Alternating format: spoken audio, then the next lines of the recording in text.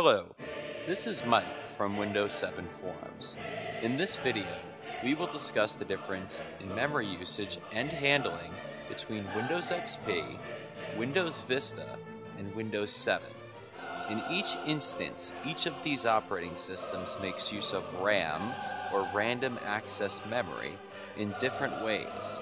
If we can understand the memory utilization process between all three operating systems, we will have a better idea and deeper insight into how efficient each operating system is and how each operating system handles the memory that it uses and allocates to software applications. From the year 1986 to 2000, CPU or processor speed improved at an annual rate of 55%, while memory speed only improved at 10% per year. It was expected that memory would become an overwhelming bottleneck in computer performance. However, memory does not necessarily slow down a computer significantly, and we have seen improvements in memory in the form of DDR RAM, DDR2 RAM, and DDR3 RAM. Each type of memory is faster. For these benchmarks, we are using DDR3 RAM in a virtualized environment. As a refresher, RAM is the memory module in your computer that allows your computer to communicate with the CPU and to store valuable information live on the system while it's running. Any software application on your computer uses RAM. Any database application uses RAM, and pretty much anything that is running on your operating system will use a certain percentage of memory. What Windows operating system uses the most RAM, and does it matter? That is really the question. We must remember that the physical properties of memory modules have changed over the years. Since 2001, most computers were using SD-RAM. Today, most computers are using either DDR, DDR2, or DDR3 memory. When we take a look at a Windows XP system, we see that it is actually using around 118 megabytes of RAM on a clean install on a 32-bit platform. However, this information can be misleading for a number of reasons. The first reason is that the operating system is not caching any files that would normally be launched by the operating system at all. So not much caching is going on. Under Windows Vista and Windows 7, a new technology called Superfetch was initiated, which would take up more memory on the system but would allow applications to load potentially faster and for the system to start up and shut down a little bit faster. This is why you will see a discrepancy in the amount of memory in use when launching Windows Vista, Windows 7, and Windows XP. Furthermore, changes have been made to the core infrastructure of the operating systems themselves. Windows Vista and Windows 7 are optimized for multi-core processors. The code changes that have taken place have been numerous and in the tens of thousands. Security vulnerabilities have been patched, new features have been introduced, and new memory requirements have been made. If we consider that out of the box, Windows Vista and Windows 7 use around 500 to 400 more megabytes of RAM than Windows XP used, we can find a reason for this. With no applications open, Windows Vista and Windows 7 are apparently using 500 megabytes of RAM. However, this memory, the majority of it, is simply waiting for your computer to open a commonly used application. This process is a result of the introduction of the Superfetch feature. The Superfetch feature is designed to allow you to launch applications faster and without delay.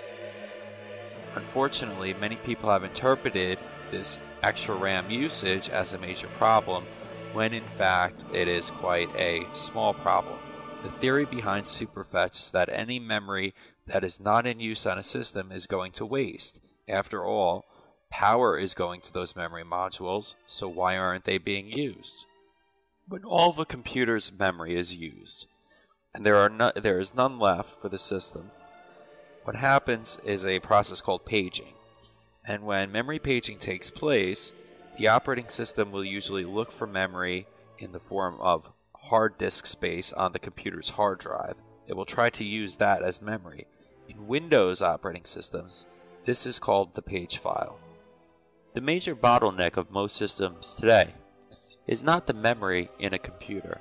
As long as you have around 2 gigabytes of memory, you really shouldn't have too many problems unless you're really launching hundreds of intensive applications that use tons of memory, or whether or not you're storing a huge database on your system. The real bottleneck is the hard drive, and so when you do run out of memory and paging takes place, this will slow down the entire system. When we compare Windows XP with Windows Vista and with Windows 7 in memory usage, we can come to the conclusion that Windows 7 uses memory in the most efficient way possible. After nearly 9 years of development, Windows 7 launches applications either faster or better than Windows XP did. The system boots faster than both Windows Vista and Windows XP did.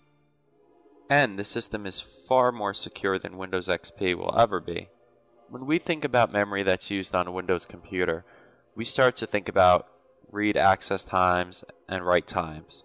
And to prove our point, we'll take a look at some benchmarks to see what operating system performs the best in these scenarios. We use a clean install with the same exact hardware, the same exact amount of memory, and with this process we will see with Windows XP, Windows Vista, and Windows 7 which computer turns out to use RAM in the best way possible. Again, these benchmarks can be misleading because they're raw numbers and they do not in fact represent the user experience. Again, Windows 7 boots and shuts down much faster than Windows Vista and Windows XP did, and it also functions on a much more secure level and it is much more reliable overall. But again, we will perform these benchmarks to see what the results are. When analyzing these benchmarks do not provide much information to us. They do not give us much information about a real-world scenario. More or less, they are simply number crunching different processes that are in some ways antiquated and in many ways do not reflect a real-world situation. As a Microsoft Certified Professional, a Microsoft Certified Technology Specialist, Microsoft Certified Information Technology Professional, and a Microsoft Certified Systems Administrator, as well as a Computer Technology Industry Association Network Plus Associate, and a Computer Technology Industry Association A+ Certified Remote Support Technician, I can tell you from experience that Windows 7 is a superior operating system in every way possible. In fact, benchmarks can sometimes be so misleading that they lead people to either stay with an older operating system or use software that they really don't need anymore and could benefit from if they would only upgrade. I cannot stress enough how inappropriate some benchmarks can be and how inaccurate those readings can be. In this scenario, we used a virtualized environment, but that virtualized environment was not too helpful. We could probably use physical hardware to conduct the same tests, and we would probably wind up with the same results. When we compare Windows 7, Windows Vista, and Windows XP all in one, we are comparing apples, oranges, and bananas. There is simply no way to compare these three operating systems. They are entirely unique, and they all offer benefits and disadvantages. But primarily, Windows 7 is Microsoft's premier operating system.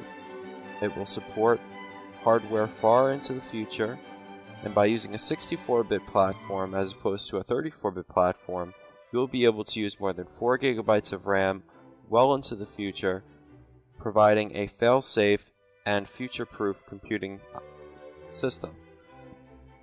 So much has changed since the inception of Windows XP that it's difficult to gauge just how important the advent of Windows 7 could be for the computer industry. But one thing is clear, Windows XP is becoming a security risk inherently to every computer user. There are millions of Windows XP computers that have been compromised and have been turned into botnets which spam throughout the world. They remain unattended, unpatched, without security updates, and what you really need to do is look at your budget and determine, do I need a better computing experience? Do I want a better computing experience? Do I want security features? Do I want reliability? Do I want productivity? And do I want performance?